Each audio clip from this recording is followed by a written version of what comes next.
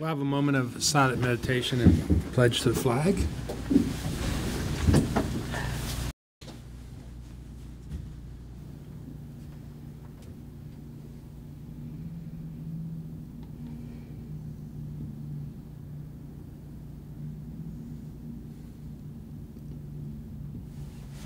Thank you.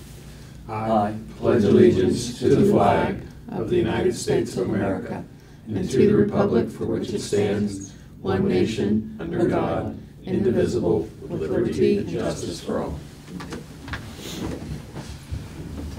We'll call this meeting of the Monongalia County Commission to order. Today is Wednesday, July 3rd, 2024, 10 a.m. Eastern Standard Time. Let the record reflect that all three commissioners are present. First item on the agenda is consent and approval with our county administrator, Renetta McClure. Good morning. Morning. Morning. You have 72 exonerations to approve for $397,081.86. 41 corrected tax statements for $365,301.96. Minutes for June 26, 2024. Vouchers. General County, $285,431.13. Whole severance, $28,382. 911, $1,631.04. Chestnut Ridge Park, $7,108.07. Camp Muffley, $3,431.20. Mason-Dixon Park, $45. Mon County Center, $385.88. Assessor's valuation, $5,536.56. Purchasing card vouchers, General County, $100,483.68. 911, $525. Chestnut Ridge Park, $430.22. Camp Muffley, $484.29. Mason-Dixon Park, $169.97. Mon County Center, $464.72. And assessor's valuation, $95.45 for a voucher total of $434,604.21. No budget revisions to approve. Position vacancies for boards and authorities are listed on our website, and fiduciary orders for July 3rd, 2024. Do I have a motion to approve consent and approval agenda items as presented? So moved. Second. All those in favor say aye. Aye. Any additional fiduciary items? No, sir. Okay. Next item on the agenda is introduction of new employees, personnel changes. I received 2 letters from the sheriff regarding the reclassification of Captain Mark Ralston and Lieutenant Vance Lipscomb. They're currently working as administrators for him, but they are retiring as of the end of, they retired as the end of June. So they are going to be reclassified as Mark Ralston will be law enforcement administrator. Salary is $7,010.01 per month. And Vance Lipscomb is civilian administrator. Same salary, $7,010.01. And that is their current salaries. Correct. Okay. Okay. Do I have a motion to approve the positions as presented? So moved. Second. Any discussion? Just real quick, these gentlemen have worked for 25 and 35 years or 30 years respectively in the Sheriff's Department.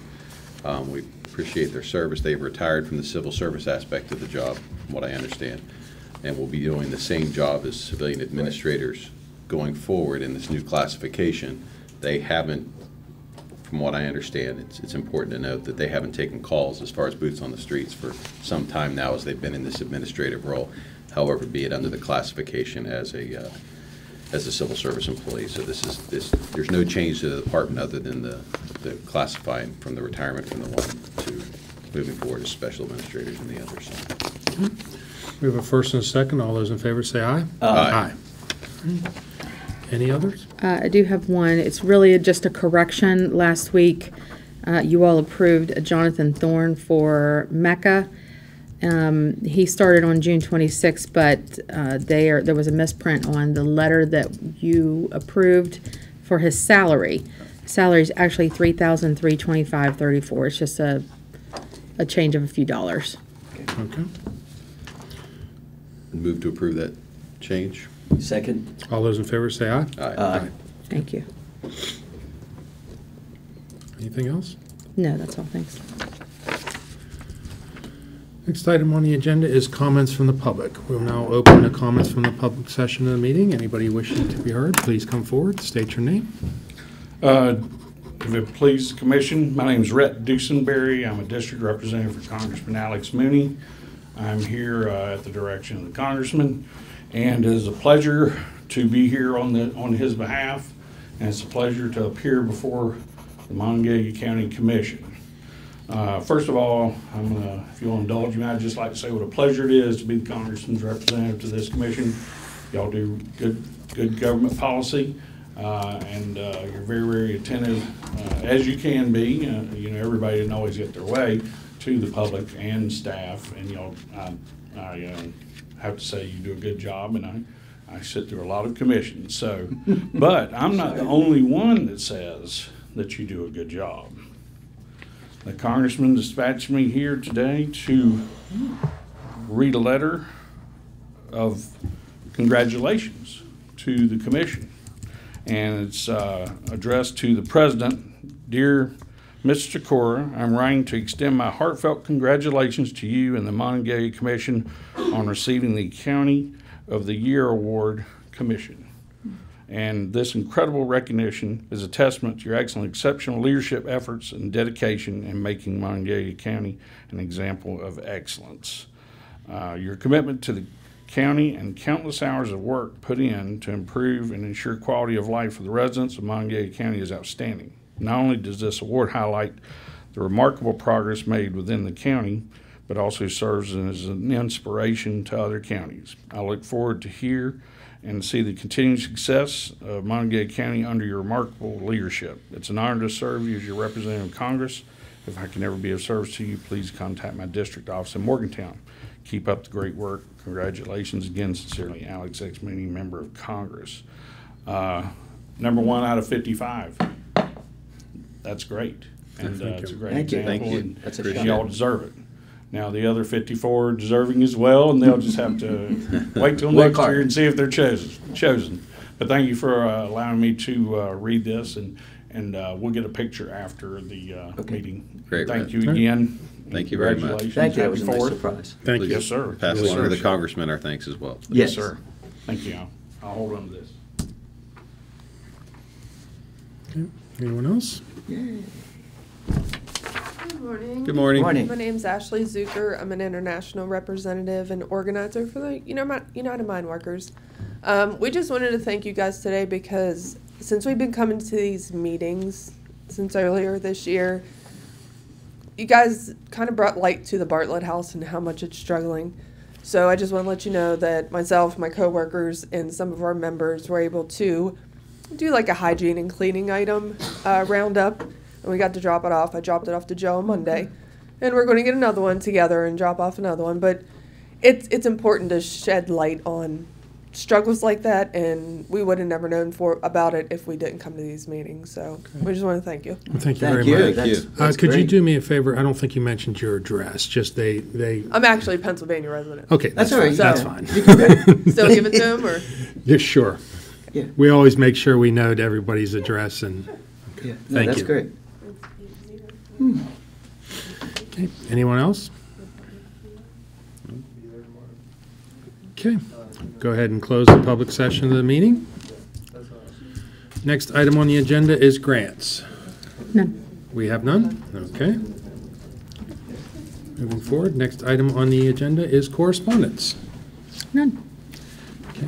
Commissioner Arnett, do you have any The correspondence? same, I believe, that you have in your hand, but I'll just defer to you because I didn't bring mine in. So. Okay. I do have one. Some sad news. It was sent to me by Steve Blinko. There is a spaghetti dinner fundraiser. I don't know if you know, but Star City Police Chief Jessica Colbank is now dealing with breast cancer. And they're having a spaghetti dinner on July 26th, noon to 7 p.m. at St. Mary's Catholic Church, and they're asking people to show up. But that is a horrible situation, and he did want me to pass it on to the commission so we could announce it. But again, that's for Jessica Colbank, the police chief. Yeah. All right, thank you, Tom.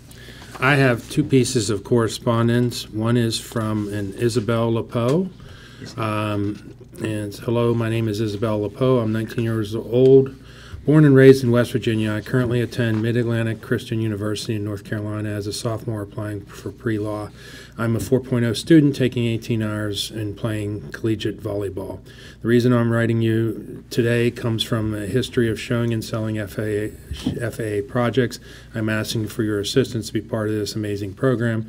Your bid and purchase of my animals not only help the funding of my college education, but can also help you. From buying locally produced products to getting a tax write-off, your contribution is immense. This year I'll be showing at both the Mon County sale located in Wadestown and Monongalia County Fair sale at Milan Park. If you have any questions, please feel free to reach out. Thank you. The Wadestown sale is August 17th at 6 o'clock, dinner provided. The Monongalia County sale is August 24th. Free buyers dinner at 5 o'clock, sale at 6. Sincerely, Isabel LaPoe. I also have another one from a Jane Shriver. Her name's her letter's a little shorter. My name is Jane Shriver. Sorry, I'm messing up that name. I'm 13 years old and attend Clay Battelle Middle School. It's my second year as a FAA member. I spend my summer attending to my livestock, and I love it. I'd like to ask you to help this year as a contributor. The sale helps me prepare for next year's livestock as well as starting my college fund. You can never be too early when saving for college. This year I'm selling a turkey, rabbits, and 2 lambs. I'm super excited to show at both the Mon County sale and the Wadestown sale at Monongalia County Fair sale at Milan Park. The sale at Wadestown, so it goes on to give details. But thank you, Jane and Isabel. We'll make note of those dates. All right. No unfinished business. New business. Consideration to approve the request by Sheriff Perry Palmer regarding awarding service weapons to Captain Mark Ralston and Lieutenant Vance Lipscomb upon retirement effective June 30th, 2024. Move to approve the awarding of both of those service weapons to their respective officers. Second. Okay, and this is a courtesy extended to all retiring deputies that the commission, as long as they've come in front of me, I've noticed that we approve. So I will. They have to be in good standing and Yes. 20 years or more of service. Okay. Well, these guys certainly meet that requirement. So we have a first and second. All those in favor say aye. Aye. Okay, consideration to approve reallocation of $30,000 from the Organizational Arts Grant directly to the Arts Council of Greater Morgantown for fiscal year 2025. Do I have a motion to approve the reallocation of awarded grant dollars as requested? So moved. Second with discussion. Yeah. You could go ahead. You want a clarification to make sure Last they year, understand. in our Yeah. 2025 grant cycle, we awarded as part of our arts grant that is administered by YCF and Arts Council of Greater Morgantown, we contributed $100,000. What they do with those dollars is that they match that with what the city contributes. Right. The city only contributed 70, so they only use 70,000 of our dollars for that program. Arts Council of Greater Morgantown actually submitted 2 grant applications last year. One was for the grant program that they administer on our behalf. The second was for some relief I guess the best way I could describe it is administrative relief in regards to what the Grant Arts Council does for the greater community. So when the city matched at 70, they came back and asked, Susan Riddle, I believe, who's their treasurer, came back and asked how we wanted to handle the other 30. And then threw out the idea of whether we would reconsider their ask, given the growth of the Arts Council and everything they have going on. So we brought it back to the commission, and the commission agreed. It doesn't change the amount of grant dollars that we've allocated for fiscal year 25. It just allows the Arts Council to utilize $30K of those dollars for their administrative functions. So that kind of everything you want to That's say? exactly what it is. Thank That's you. it. Okay, so we have a first and second. All those in favor say aye. Aye. Okay. Consideration to approve a request from Milan Park Aquatic and Track Complex for one-time funding of an advanced firewall in the amount of $7,734.56. Move to approve the request as presented. Second. Okay, and further discussion, the staff at the Aquatic and Track Center at Milan Park actually worked out a deal with CityNet to repurpose some equipment that was currently used at Otterson Broaddus College, Right. which has not gone bankrupt and out of business. So it's a great deal to be able to utilize that equipment and bring it to Milan Park to further the connectivity in the actual park. So this firewall piece of equipment is the last piece of equipment they need to do the installation, and it will make Wi-Fi access a lot better in the park as we start to experience a lot of larger events this summer at the park. So they reached out to us and said if we would we consider funding it, and this is what we're doing. So we have a first and a second. All those in favor say aye. Aye. Okay. To consider the cancellation of the regular meeting of the County Commission on July 17, 2024. Move to approve the cancellation of the meeting. Second. Okay, and one caveat that we mentioned, when we cancel these meetings, we always make sure that somebody's available to deal with administrative matters. I had just suggested to the administrator prior to this meeting that we probably ought to make that a stipulation in our rules of procedure, that when we cancel a meeting, the president or his designee would be allowed to deal with those administrative actions on behalf of the commission, and then we just report them in the next meeting. So specifically what we're talking about is approving vouchers, and since we have a deadline for budget revisions of July 12th, there'll need to be some in-house budget revisions approved. So I have no problem with logging on and checking those and approving them. I would have asked you to amend the motion and say that we're canceling meeting with the caveat that the president will be available to approve those administrative functions. Yeah, we'll amend the motion as requested. Second to approve that. Yeah. Okay. All those in favor say aye. Aye. Aye. Okay. Consideration to approve requisition number 11 for the University Town Center Series 23A Property Tax District Administrative Expense Fund. Move to approve. Second. Requisition is for $6,893.75, and the three requisitions you have will be for MuniCap monthly expenses. We have a first and a second. All those in favor say aye. Aye. Okay. Consideration to approve requisition number 89 for the University Town Center Excise Tax District Administrative Expense Fund. Requisition is for $10,893.75. Move to approve. Second. All those in favor say aye. Aye. Okay. Consideration to approve requisition number 6 for the Series 2021B Harmony Grove Phase 1 Administrative Expense Fund. Requisition is for $3,331.25. Move to approve. Second. All those in favor say aye. Aye. Okay. And any more new business? That is all. Okay. Next item on the agenda is reports from elected officials and/or department supervisors.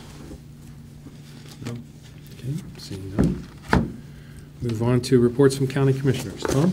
Sure. The first thing is Commissioner Arnett and I attended a meeting last night at City Council, and we wanted to make it clear. We wanted to hear Catholic Services presentation about them managing the homeless shelter in Ashley. I do appreciate that.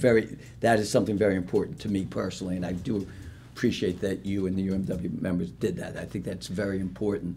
What was also important for us to hear was we wanted to hear it directly from the CEO of what they were going to do and how they were going to move forward. And a couple things that I know Jeff will also talk about it, but what was very important was that they were willing to accept reimbursements. We didn't have to put a check up front, which was a concern that we had, and they would send in reimbursements. The city also is planning to do that. even though the price tag is high, he stated that it's $450,000 to $500,000. They are hoping to get that $172,000 grant that was given to Bartlett House and use that, and they're working on trying to get that all worked out. So it means you're looking around $350,000 to $400,000 that they need the funding to run this program. One of the things that Jeff and I were waiting to hear, and at the end he finally did say it, is that this was a one-time year commitment because they are hoping to get other funds through the state and federal grants so that we would not be paying that funding, but they needed it for the first year because all the budget line items already been spent. So that was really important to hear. I was really pleased that they wanted to move forward, and they made it very clear that the West Run project is separate from this one. They are only going to work on this project, and I thought that was really important. There is one other thing that he did say, and I think it's really important. When he discussed it, he said that he wanted to talk to all the cities in Monongalia County, not just the city of Morgantown and Mon County. And I believe with the Supreme Court ruling that I believe it might be very advantageous for all the cities to put some funds in, because if you read specifically the Supreme Court ruling, they could technically say that if there is no homeless shelter in Star City, then they would have to provide an encampment. And by offering some funds to this project, then everyone's continuing and meeting the goals of what the Supreme Court said. So that was really important. The other issue, I did want to say that when Commissioner Arnett and Commissioner Sakura and I sit down to look at the nonprofits, one of the suggestions when we were looking at funding was, what are all the nonprofit agencies addressing food insecurity doing, and is there a way that we could uniform the process? We did have a meeting, and I'm pleased to say out of that meeting I have a 5-page document that does offer what each nonprofit is doing, their name, who they serve, and also what they do during the summer. So this was a first step forward in providing information, and I appreciate the other two commissioners pushing this because it was something that was needed, and we're going to move forward on this to see how else we can work together, and I appreciate you all working on that, and just hope everyone has a safe July 4th and comes back with all fingers so you don't shoot fireworks off. Okay. Commissioner Arnett. Thank you. Just piggybacking off that, we do appreciate Catholic Charities' willingness to step in and assume the management of the Bartlett House facility.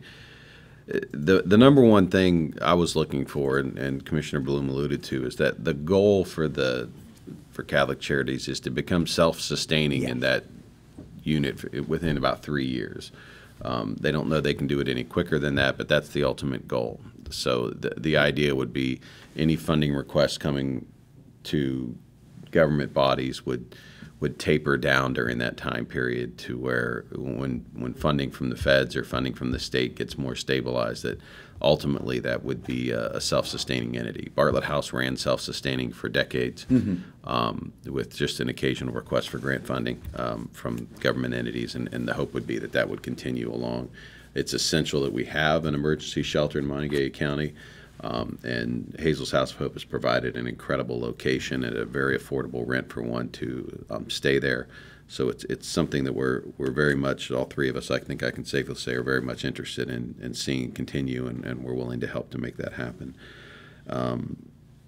Secondly, regarding the letters that Commissioner Sikora read regarding the sales at both the FFA, Clay Patel Alumni sale and the fair sale at the Mon County Center, that those kids, if you've not seen it, it's something to behold. They work their tails off all year raising these animals and then offering for sale at the sale. And when we were presented with a proposal to help build the new barn at the FFA Clay Patel Center, the emotion from the leaders of that group as to how these kids react and what they put into it was something that really took all three of us.